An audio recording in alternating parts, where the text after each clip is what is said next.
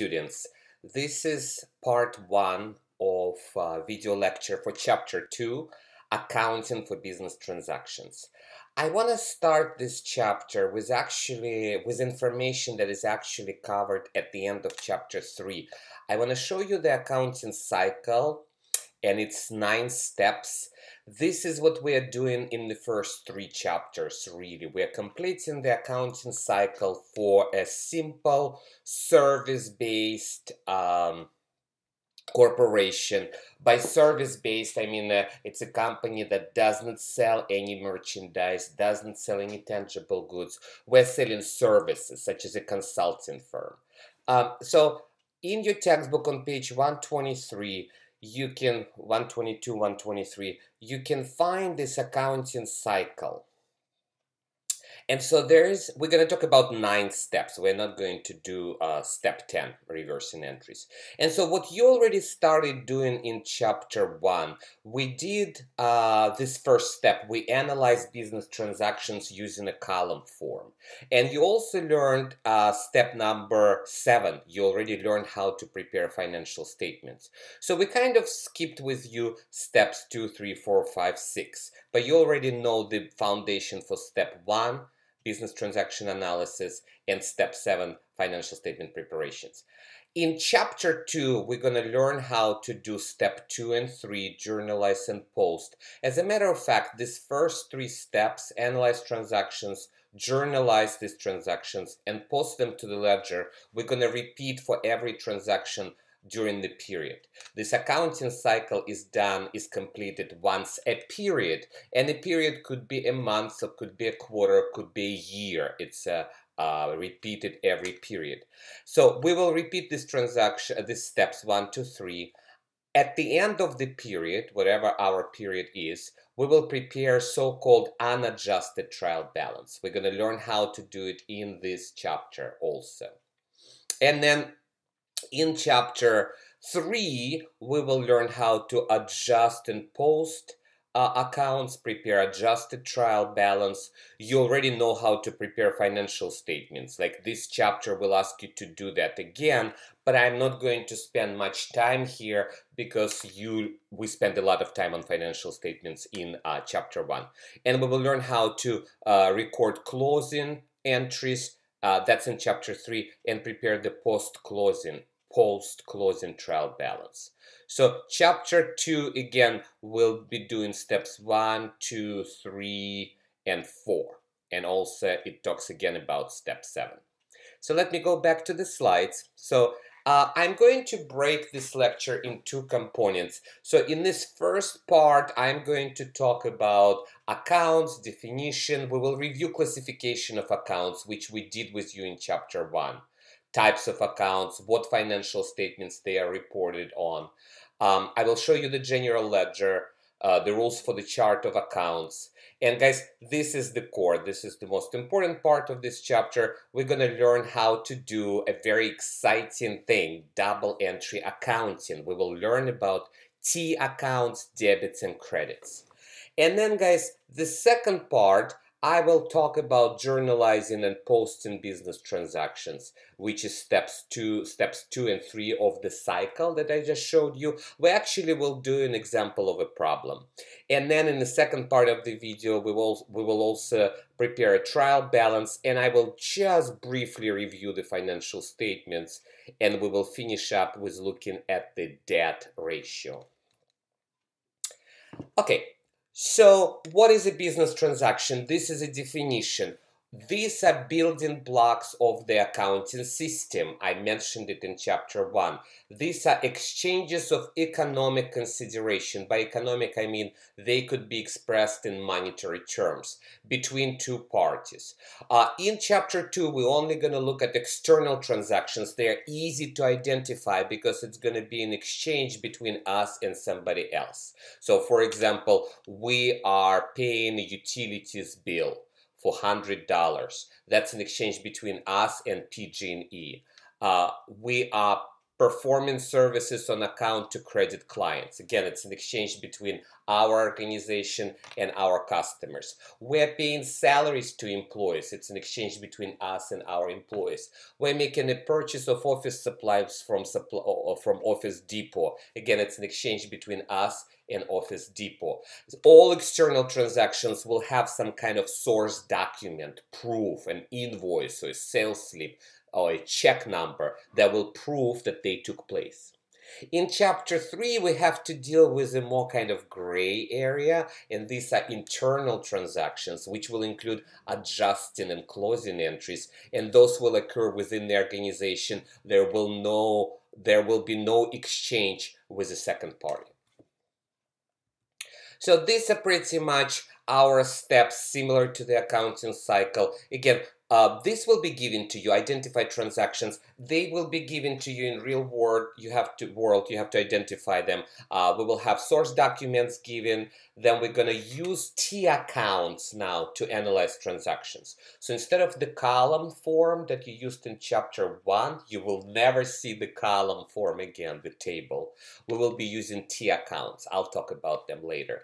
And then based on the T accounts, we will journalize the transaction, and then we will post it in the ledger, and the balances of all accounts in the ledger we will use to prepare a trial balance, and then financial statements.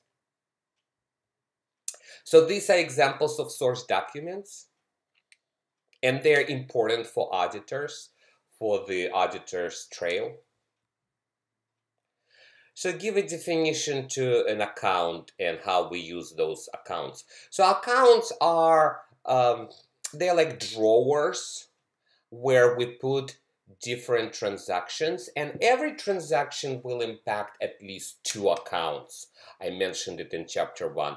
It's a record of increases and decreases in specific assets, liabilities, equity, revenue, or expense items. So we need to know how every account is classified. So every account will be classified as one of these 5 groups: assets, liabilities, stockholders' equity, we're going to abbreviate it Ch2, stockholders' equity, revenue or expense. So that's the first rule you have to remember, how to classify accounts. And then the collection of all accounts put together is called the general ledger. So like I said, you can think of accounts, you can think of them as drawers, and then specific folders are accounts. So you have assets with cash, accounts receivable, inventory, prepaid, supplies, and so on and so forth. And this is a definition of assets, which comes again from Chapter 1. This is property or resources that we own or control, and they generate revenues. And then we have liabilities with specific folders. And again, liabilities will have the names payable at the end, or the word unearned in the beginning. And these are creditors of my lenders. These are claims of my lenders, my creditors on my asset. So if I buy a house and I get a mortgage, the amount of the mortgage is a liability called mortgage payable or notes payable, because it's the bank's claim on the property, on the house I have. And equity, or we will call it stockholders' equity, these are my owner's claims, and my owners are my stockholders. So it's my stockholders' claims on the company's assets. This is an excellent slide that summarizes which groups of accounts go on which financial statement. So you've got your income statement, which includes revenues and expenses. You've got the statement of retained earnings, which includes the beginning retained earnings plus net income minus dividends. And then you also have got the balance sheet, which includes assets, liabilities, and both components of the stockholders' equity, which is common stock, paid in capital, and retained earnings. So this is a great slide to review because I went over all the financial statements in Chapter 1, so feel free to look at it to understand this slide.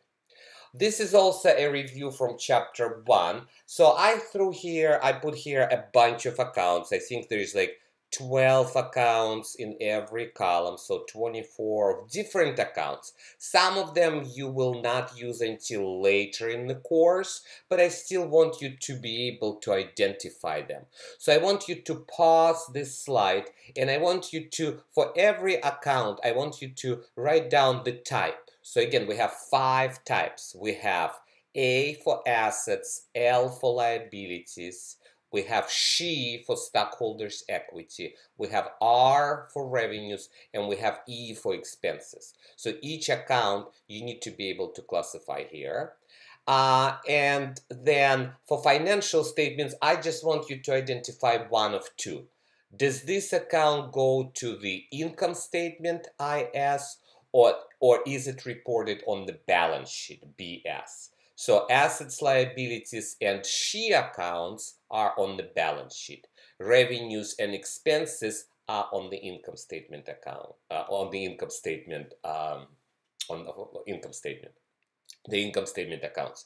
So please pause this slide, this screen, this video, and fill it in. Please pause. Okay, and here are the answers for all of them. So again, please make sure you understand this classification. We are moving forward, and my understanding is that you're comprehending this topic. Okay?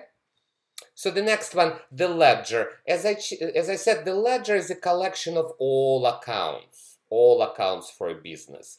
And a chart of accounts is a customized list of all accounts that the company uses. It has account titles and account numbers. Every company is free to use different names of accounts. We're using throughout this course the same account titles, like cash is cash always, but it doesn't have to be named cash. You can call your account money, you can call this account checking account, you can call it blink blink for all we care. So accounting rules, GAAP, does not care how you name your accounts. What it cares about are concepts and principles. So every business's cash does not have to be numbered 101. However, all assets have to be numbered in 100s. If it's a larger business, assets will be numbered in 1000s. So you will be usually given this chart when you do large problems. Also, if you look at your assets, so 100s are all assets, we list most liquid accounts first, liquidity. So cash is very liquid, you can buy whatever you want with it. But the accounts that we will be using for a long time, such as equipment or land or patents, they will have higher 100 numbers. And of course, 200s are liabilities, and 300s are Ch accounts, stockholders' equity accounts, and 400s are revenue accounts. And guys, 500 sometimes expenses. Here they give an example of 600s being expenses. So just know those rules. Okay, this is the core of this chapter, the meat and potatoes of this chapter. We're going to talk about debits and credits and explain double entry accounting. So we will think of each account as a T account, right? So it's a T account is just a nice tool. You will not be able to see T accounts anywhere in the official records of a business, but you will see they're very visual when we are analyzing transactions, especially complicated transactions. So we will put the account title at the top, like cash, and the left side of the account we will call it debit, because it comes from the Latin word debitorum, which does not mean anything here. I don't want you to think about debit cards or selling on nothing. I just want you to think debit means left in Latin. And we're going to abbreviate it DR because in the Latin version of the word we have an R, debitorum. So we're going to abbreviate the left side and call it debit and abbreviate it just like this. And the right side, we're going to call, instead of the word right, we're using the Latin word creditorum. Again, the word credit does not mean anything here. It doesn't have any connotations such as positive or negative or good or bad. It just means the right side, and we're going to abbreviate it CR. So for example here, for cash, it happens that The left side, debit side, is the increase side, and the credit side is the decrease side. So this is debit, and plus is on the debit side. Plus is on the left. Instead of left, I say debit. Decrease is credit, or right, the right side. So we put all debits on the left, we put all the increases on the left, we put all the decreases on the right. Then we're gonna add up all my increases, and we're gonna add up all my decreases. And for cash, your increases have to be larger than decreases. So the balance, we will call it normal balance. So the balance must end up on the positive side. Later you will see that pluses and minuses will change depending on the account. But the balance will always follow the plus. So the normal balance is $4,800. And again, I don't have we can do the calculation, right? So the left side here, the increases here are $30,000. Let me use I'll use a calculator, which is in front of me. So $30,000 plus $4,200 plus $1,900. So that's 36. So right here, the total increases are 36,100. This is called a footing, which is a subtotal. Footing, F-O-O-T-I-N-G. And the negative side is 2,500 plus 26,000 plus 1,000 plus 700 plus 900 plus 200. So that's 31,300 negative total decreases. And if I subtract negative from positive, my balance goes on the positive side. 36,100 minus 31,300 equals to 4,800. That's the balance of my account. You can think of it as your checking account, right? These are increases, inflows of cash, these are decreases. So the balance must be normal. I mean, can in reality you have a negative balance in your checking account? Oh, yes, of course you can. You know, it happened to me when I was a poor student. But in this course, we will only see positive normal balances for all accounts at all times. Okay, so let me set up the accounts now for all groups of accounts, right? So not just cash, but all assets have a normal balance on the debit side. What does it mean? It has a plus on the left and minus on the right. So debit and credit. So accounts receivable, cash, equipment, land, supplies, any type, prepaid insurance. If it's an asset, it has a balance on the debit side. That's where the plus is. It will have a final balance on the left side. We increase them on the debit side, we decrease them on the credit side. Now, liabilities and stockholders' equity accounts, they are on the other side of the equation. So when we move any amount to the opposite side of the equation, the signs flip. So for liabilities, it's minus plus. Now, debit and credit does not change, right? Debit always stays on the left and credit stays on the right. What changes are the signs. So accounts payable, wages payable, sales tax payable, unearned revenue, they will have a balance on the right side, on the credit side. Same with the SHE accounts, your retained earnings and your common stock. These are two SHE accounts that we know right now. There will be more later on. They have a decrease on the left and increase on the right. I should stop saying left and right and instead use debit credit. So they will have a normal credit balance.